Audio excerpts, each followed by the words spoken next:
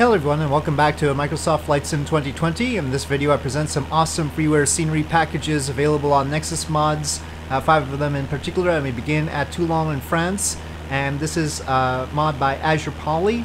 We are first going to fly over in the stock scenery, so this is without the mod so you can see what it looks like, and then we'll fly over with the mod. I'm flying out of LFMQ, even though there's supposed to be a airport that's closer, but that airport is not there in the stock scenery, and it also is not added by the mod, so that's beside the point. On the right side of the screen you'll see a port area that doesn't look much like a port area. It looks rather greenish. There's some gray, but that's the focus of this scenery package. There are other fixes as well around. It makes the whole area of Toulon look a lot better, but the port area is most striking, so I'll point it out so that you get a sense of what this package does. It's a pretty big package, it's 1.22 gigabytes, so keep that in mind. I'll have to take a look a little bit later as to whether some of the textures can be reduced, but you can see this looks weird. This just looks really weird, and so I can appreciate why a fix might be necessary. You can see from the distance the port area, which is currently to the left there, definitely already looks very different, and some of the other area around the port and on the outskirts of the city also seems to have better roadways, and so I'm flying over it now. I didn't really point that out in the default flight because I didn't know what it would fix. I knew from the images at Nexus Mods that it would fix the port, so I focused on that a bit, but some of the rest of this stuff looked different too now that I got the mod in and got a look at. But you can see we've got cruise ships, we've got definite sort of not green port area. So yeah, it's not perfect, obviously, nothing is perfect, but it's a huge improvement, and perhaps there'll be further developments to this mod, I don't know. So again, this is by Azure Poly and of Toulon in France, and here we get another look at the area. This is past where the cruise ships are. Of course there's one more over there. If you look at the port in detail, you see there are buildings down there that aren't being rendered into 3D model buildings, so that's what I mean by there might be additional work to it. But yeah, I mean, it's just a huge difference. Next up is a much more complicated area. This is Istanbul, and this is a mod by Onur A. Sahin, again on Nexus Mods, and I'm flying over the area of Hagia Sophia there. You can see those are stock models. This is all the stock version that we're going to see first. And this is going to be a 1.9 gigabyte mod, so huge that it has a lot of buildings. And one thing you'll notice about Istanbul is that in the stock scenery, it doesn't seem to have a lot of tall buildings, which is strange. To the left, you'll see an empty area there.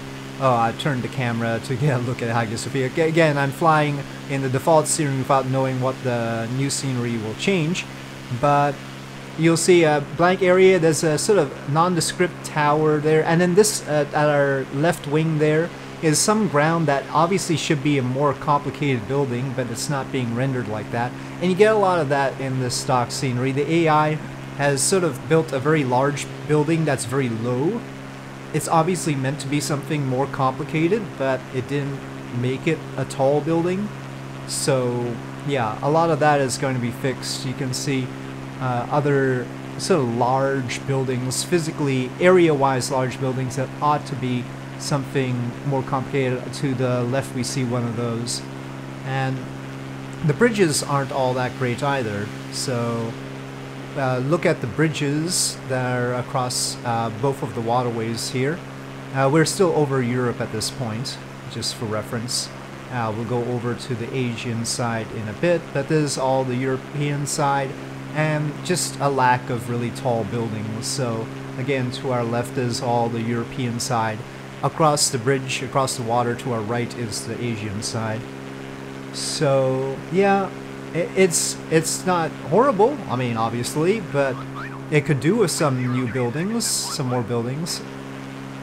There's some sort of a formation there that could be developed. And again, the bridges are distinctly lackluster. So now on to the Asian side.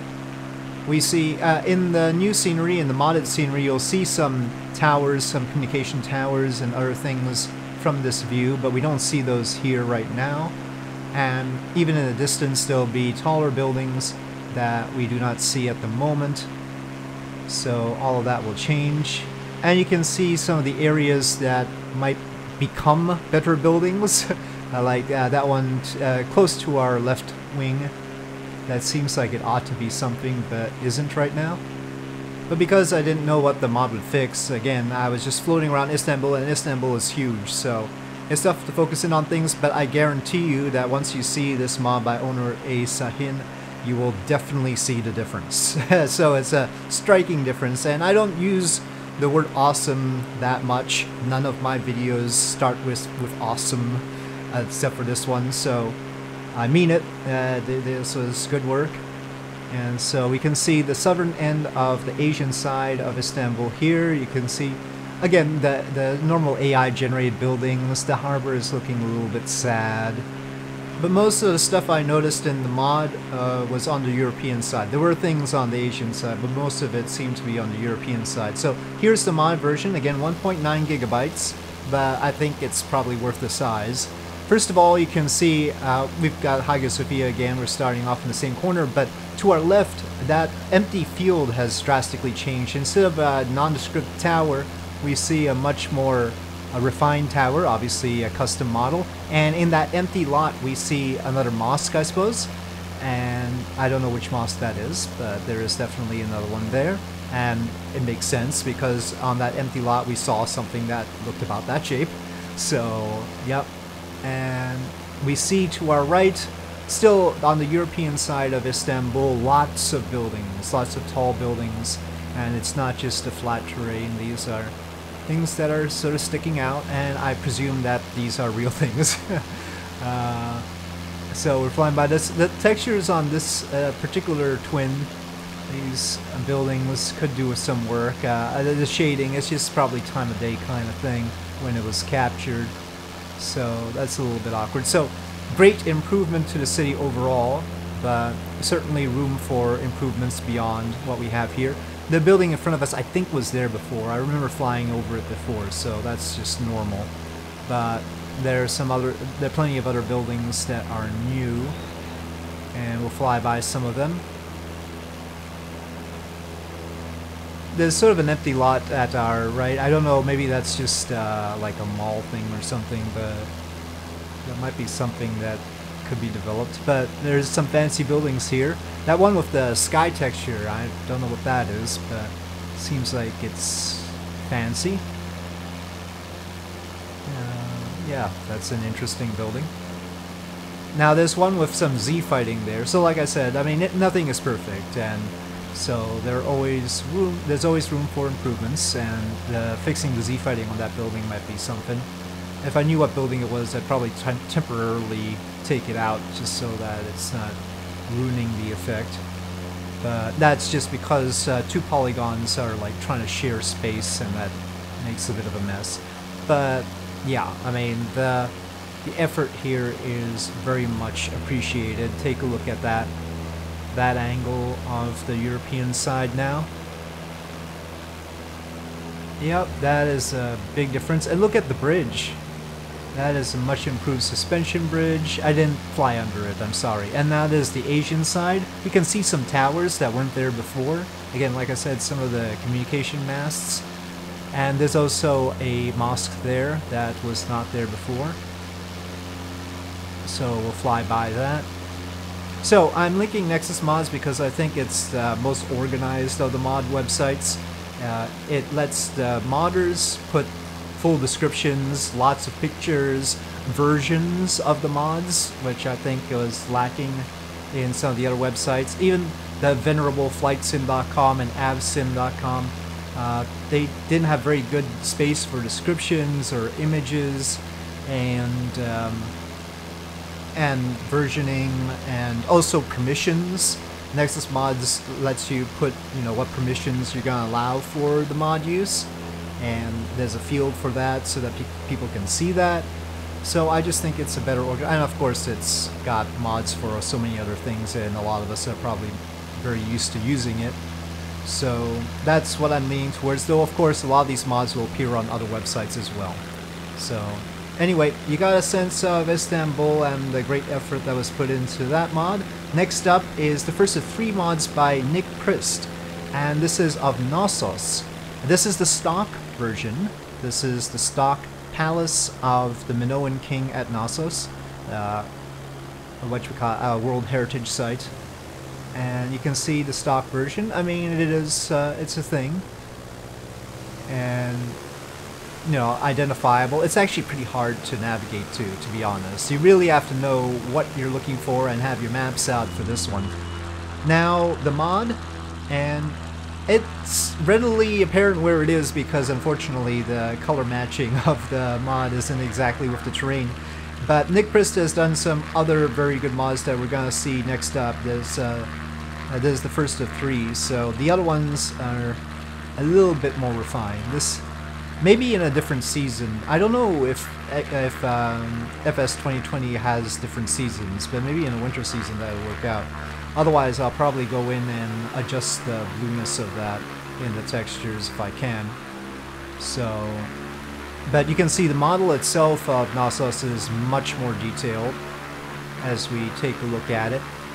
But it is a very small area, and unless you're really intent on visiting Knossos, you probably won't add this particular one, though I appreciate the effort. And I do think it might be fun doing a World Wonder / World Heritage Site tour with planes in FS 2020, and so if I ever do that, I'll definitely be using this and other mods that have similar areas highlighted.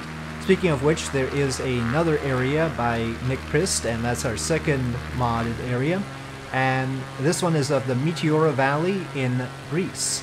So this is also a World Heritage Site, and there are monasteries at the top of precipitous rocks, but you can't really tell. This is the stock scenery, and what can you do? I mean, it looks like some rolling hills. It doesn't look like anything in particular special about this situation, and yeah, it definitely needs a lot of work. So Nick Prist worked on this Meteora Valley, and it is about a 200 megabyte mod when installed. You can see some of the buildings on the hill, but it ain't quite working out as far as the net effect. The Knossos mod was pretty big. It was like 255 megabytes, so I probably will go in and mess with the textures a bit on that.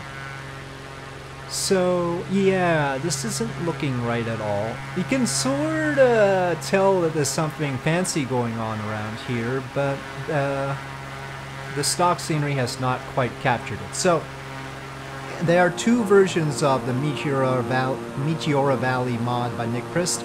There is a photogrammatic, whatever. There's, let's say, the normal version, and then there's a hybrid one. We're looking at the normal, smaller version, which is a 60 megabyte download. And you can sort of see from a distance even, a little bit to our left there, right where the nose is pointing, there is more of a formation. Even at a distance you can see there's something special over there, and I like that when I can see the special stuff at a distance. The pyramids are pretty easy to see, for instance, and now you can really tell the difference here. Yeah, just in case you're happening to pass by and go, there seems to be something over there. Color matching is a bit off, but not as bad as the Knossos situation, and again, it might be a seasonal thing, but this is definitely tolerable. This is no problem as far as I'm concerned. So yeah, those rocks are much more convincing, and you can definitely tell that there's something special going on in this valley. So thank you, Nick Prist, for spiffifying this area. Now, the difference between the photogrammatic and the hybrid thing is that the buildings on the rocks are sort of smushed into, they're flat, basically. Nick Prist called them melted. So the hybrid version tries to preserve the buildings as a 3D model while having the better rocks. That's a sort of balance, and there are benefits and drawbacks, and you'll be able to see that on the Nexus Mods page where it's all described. And I appreciate that, again, Nexus Mods gives room for all these descriptions so that we know what's going on, where to fly out of. A lot of the mods tell you what airport to go out of, so LGMA was the recommended place. You can see how the buildings are with this photodramatic version. Not quite there, but yeah, what a valley, huh? That is a good looking place and certainly a huge improvement, and this is definitely a keeper. Now there are plenty of other mods on Nexus Mods that are good stuff, but I thought these were very striking and the difference was very obvious, and that's why I'm featuring them. Other cases like adjustments to the Chicago skyline I saw and Lyon are more specific. You have to sort of know what you're looking for. It's not as dramatic a difference. Speaking of dramatic differences, the third mod by Nick Prest, who's sort of the MVP of this video, is Matterhorn. And this one was a very big difference and much appreciated. So here we are approaching in the stock scenery, and Matterhorn is at one end of a glacial valley, and the glacial valley is beyond this little ridge that I'm flying over in a Cessna Citation. And the mod is about 350 megabytes. So that's pretty reasonable considering the area Matterhorn covers when you think about it, and it has to be all photo scenery. So here we're entering the valley, and one thing you'll notice is, where's Matterhorn? That's what I'm wondering as I fly here. Seeing the mod on Nexus Mods, I went, well, there must be a Matterhorn there, right? I mean, what does it look like? And, well, we're pointing right at it. I was checking the map to make sure. But you can sort of tell where it's supposed to be, right? It's this thing here that's right under us, this pyramid-shaped peak. But that sure doesn't look like a magnificent peak that is world-renowned or anything, does it? No, that seems to be lacking. And we're at 14,000 feet, you see there. It's not that high. Here I'm going past the same ridge, but this time in the citation longitude. And we have some clouds, but I thought the clouds made for an interesting effect as we pass the ridge. And so after we get past the ridge, you'll see the clouds are obscuring the valley. But as they obscure the valley, we see a peak. See, there's a peak there. And guess what that is? Yes, that is Matterhorn. And so let's clear up the clouds here a little bit. Go from there we go. Now, isn't that a lot better? Now you can tell it's clearly the tallest thing around, and look at those textures, better by far than practically any other mountain I've seen in a simulator. I mean, that's some really good texturing. So once again, this is Nick Prest's work, and this is the coup de grace for this video, if you will. This is the best edition, I think, because I visit Matterhorn a lot in a lot of simulators. I like visiting it, and this is about as good as I've ever seen it. The other mods were very good too. I never visited Meteora Valley before, so that was quite striking, and hopefully a lot of the new sceneries, the freeware sceneries, will introduce me to locations that I've never visited before and things that I haven't seen before in a simulator. So that will be good. I've never visited Knossos before either. Toulon I probably have, but certainly I haven't seen it quite like that before. So anyway, the freeware sceneries are really doing very well, and I'm wonderfully pleased. So, yep, hopefully other things will be in the works. I'm looking forward to planes, let's face it. But yeah, I'm very happy with these mods, and thank you to the modders for all the hard work. Thank you for watching. I hope you enjoyed this video. If you did, please do press like. If you have any comments or suggestions, please leave them in the comment section below, and I'll see you next time.